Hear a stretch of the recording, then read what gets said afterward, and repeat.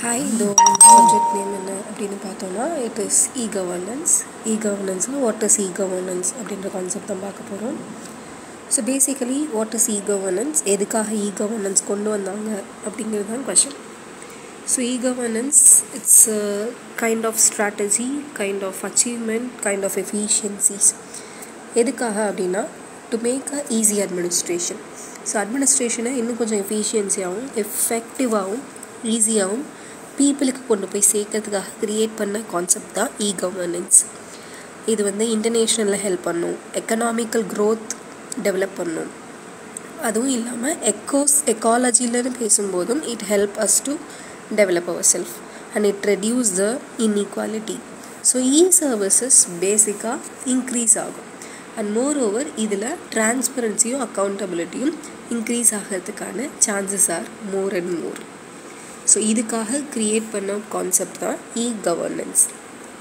So what is the need of this அப்படின்னு பார்த்தோன்னா it is to improve the society, improve the government, improve the economy. Because technological வேர்ல்டில் almost everybody is rising up. World is moving with the globalization. So obviously technology is everything. So அதை base பண்ணி அந்த ரிலையபிலிட்டியும் அந்த குவாலிட்டியும் நம்மளும் improve பண்ணிக்கிறதுக்காக எடுத்துக்கிட்ட ஒரு விஷயம்தான் e-governance. E-governance is very must to get the bureaucratic work fast. So ஒரு பியூரோக்ராட்டிக் ஒர்க்கை ஃபாஸ்ட் ஆகணும் அப்படின்னா அதுக்கு தேவையும் என்னென்னு பார்த்தோன்னா it is e-governance. We all need that. So இது நம்மளோட எக்கனாமிக்கையும் டெவலப் பண்ணி கொடுக்கும். So what is the difference between e-governance and government அப்படின்னு பார்த்தோம்னா e-governance actually connects two people. ஒன்று பீப்புளையும் இன்னொன்று கவர்மெண்ட்டையும். It acts like a bridge between government and the citizen. என்ன பர்பஸ்க்காகன்னு பார்த்தோன்னா they make the decision, government make the decisions, government make the policies, where e-governance, the ICT tools helps to develop the things according to the common citizen. And moreover governmentல என்ன நடக்குது என்ன நடக்கலை அப்படிங்கிறதோட aspect எது மூலிமா நம்ம ஈஸியாக தெரிஞ்சுக்கலாம்னா e-governance மூலிமா தெரிஞ்சுக்கலாம். There is many transparency once the e-governance established into the nation, into the world, and it also gives you the very simplified procedures. So phone use பண்ணாமல் ஃபோன் இல்லாமல் இருக்கிறவங்களே கிடையாது. So it become very easy and very simplified ப்ராசஸில் இருக்கிறதுனால ரொம்ப ஈஸியாகவும் நடக்குது. And as well as transaction இல்லை டிரான்ஸ்போர்ட்டேஷன் இதெல்லாம் பேசும்போது இது நமக்கு குறைச்சி கொடுக்கறதுனால it acts as a bridge between government and citizen. So what is the feature of this good governance or e-governance னு பார்த்தோன்னா it creates equity, flexibility, flexibility for the citizen. So கவர்மெண்ட்டில் என்ன நடக்குது என்ன நடக்கலை எப்படி இருந்தால் பெட்டராக இருக்கும் இந்த விஷயத்தெல்லாம் ஈஸியாக நம்ம தெரிஞ்சுக்கிறதுக்காக சிட்டிசன் ஓரியன்டாக இருக்கக்கூடிய ஒரு கான்செப்ட் தான் e-governance.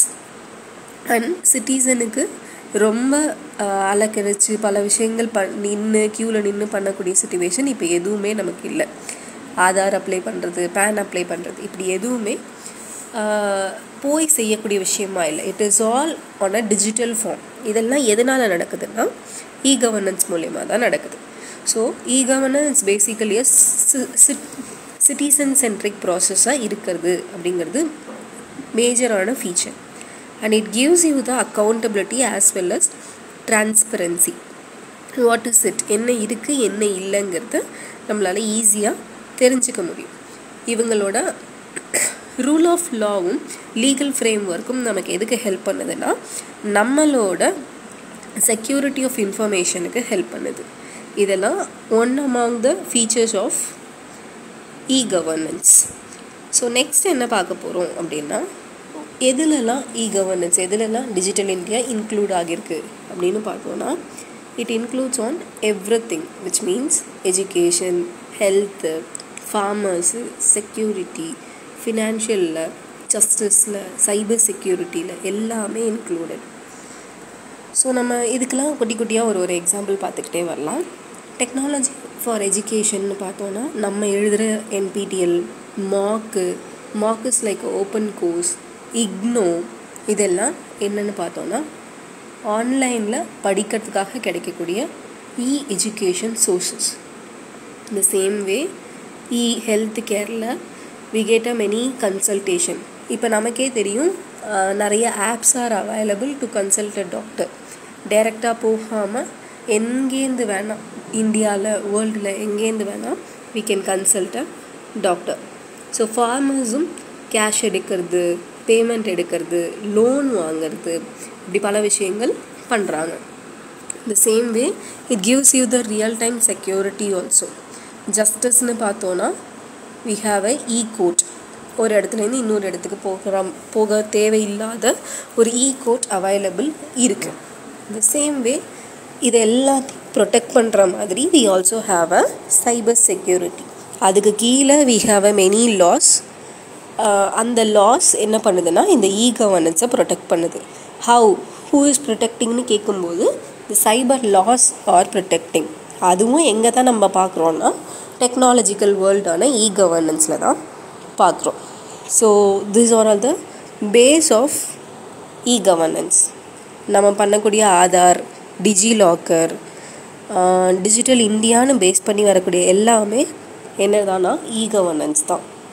This is what a base of governance. Thank you.